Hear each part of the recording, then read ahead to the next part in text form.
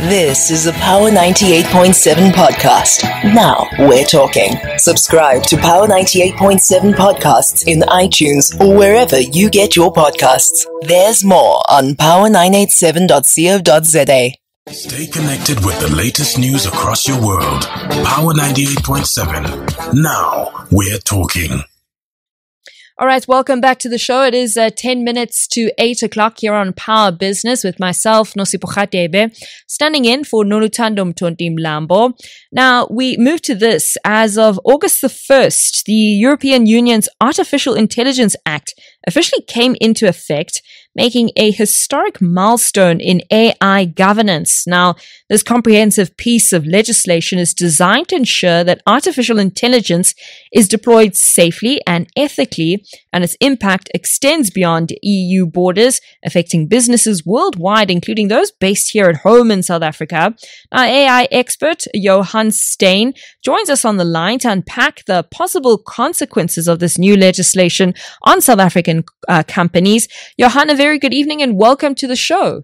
Oh, it's great to be with you. Thank you so much.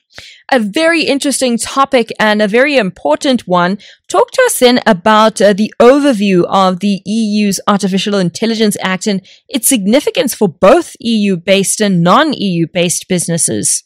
Look, it's about time that we have some groundbreaking regulation on this world-changing technology.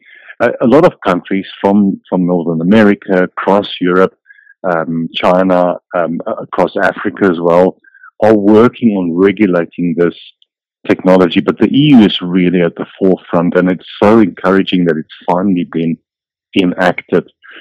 And it's that fine balance between innovation and regulation. Do we over-regulate it, but we no longer compete globally? Mm-hmm. Or do we not regulate it enough and we cause damage, given the power of this technology to make automated credit decisions, health decisions, the impact on our children and their education going forward? So I'm very encouraged by it. There are some nuances in this legislation that I'd like to talk about. Hopefully we'll take what works for us here in Africa from that regulatory framework and apply it to our own situation, our own continent, our languages, our diversity. It is a good thing, but it's about time that we start regulating this technology. Yeah, definitely. And that balancing act that needs to be happening there. But Johan, then, as you mentioned, those nuances, talk to us about the key provisions then of the act that businesses need to be aware of. Yeah. Look, I think there's several pillars. The one that I really like is what we call explainable AI. Mm-hmm. Most of our banks, even here in South Africa, and insurance companies, telcos and others, are already using automated decisioning systems. These technology platforms are quite quick, they're very accurate, and they're better than most teams of humans in making credit decisions, for instance, based on all the data they have on us from the credit unions and our credit information. But the one thing that I really like about the EU's AI Act is that me as a consumer have the right to ask my bank, for instance, if I apply for a home loan, why was the home loan declined? Or why did I not receive the credit limit or the interest rate that I should have received? And then that explainability, how did the algorithms get to that decision, should be explained by the bank. Now, what I say is, if we think our banks have large contact centers at the moment, imagine every one of your consumers have the right to call you and say, how did the AI make this decision? I think we're going to probably triple our call center agent base going forward. And it's a good thing because we can't just let these algorithms make the decisions. Remember, there are biases inherently built into these platforms, given your ethnicity, your gender, the geography where you live. And the problem is, we employ a lot of the so-called global north platforms here in Africa. These platforms are amazing. I think let's not reinvent the wheel. Let's use what we can use. The trick is here to applying it to our unique socioeconomic situation. Just because I'm a male or a male of a certain or a female of a certain ethnicity living in a certain town, if that impacts the decision that the AI makes, I have the right as a consumer to ask my bank or my insurance company, review that, get a human to review that, not just an AI. That's for me personally, one of the landmark things, that explainable AI. It's not just this black box. The AI makes a decision and we have to go with it. Yeah.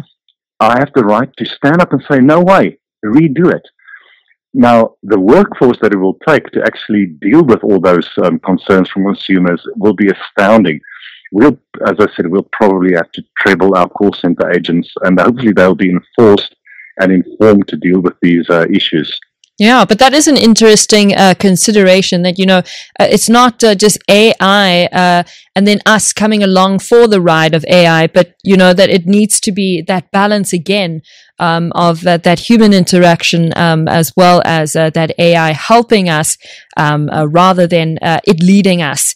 But then, Johan, how does then the staggered timeframe of the enforceability impact businesses, particularly those outside the EU, such as South African firms? Yeah. Look, if you're a South African firm dealing with client European Union, you have to very quickly make sure you are aware of what this legislation implies. If you use any kind of automated technology, any kind of predictive technology, AI technology, you will have to comply. Again, that explainability. And the EU Act divides it into a number of categories depending on the severability or the potential to cause harm. Obviously, when it comes to the weaponization, when it comes to making healthcare decisions. So when it's high impact, very dangerous potential decisions, it's highly regulated. When it's lower level, kind of more back office admin, repetitive task decisions, it's a bit more lenient. But I think it's important for South African firms dealing with the EU to be very aware of this. It's like when GDPR, the privacy regulation, and then obviously our own POPIA regulation, very much aligned to GDPR, came into effect. We had to very quickly, as South African banks and other organizations, make sure we understand it and comply. The same is happening now. But the other thing is, this regulation is a framework that most countries in the world will follow one way or another.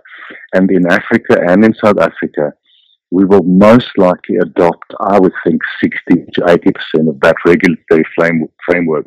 Now, we don't have a regulatory framework for AI technologies in South Africa. There's a lot happening, fortunately, to get there. My encouragement to my clients that I deal with is make sure you understand the EU's AI Act. Even if you don't deal with EU clients, because most of what that Act says is going to apply to you dealing with South African customers. And remember, the reason for regulation is protection. Yeah. You're protecting people to make sure that harm is not being caused.